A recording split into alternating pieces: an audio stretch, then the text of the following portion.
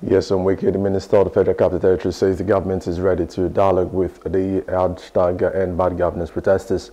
The protest against the economic hardship in the country commenced across many states on Thursday, including Abuja, the nation's capital. Speaking in Abuja, Wike commended protesters for marching peacefully through the streets of the city without causing any violence. He appealed to the protesters to give President Bola Tinubu some time so that his economic policies could come to fruition. Take this opportunity to commend the people, the youth of Abuja, for not being violent and not being trying to listen to our people. We have said severally that it is better to dialogue, it is better to sit down and iron out issues with government. I want you to continue with that peace process, and he who makes peace will at the end of the day enjoy the dividend of peace.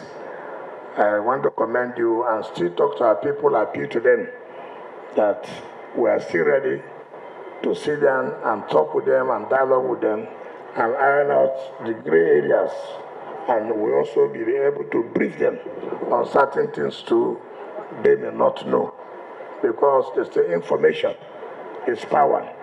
If you are not well informed, you may take a wrong.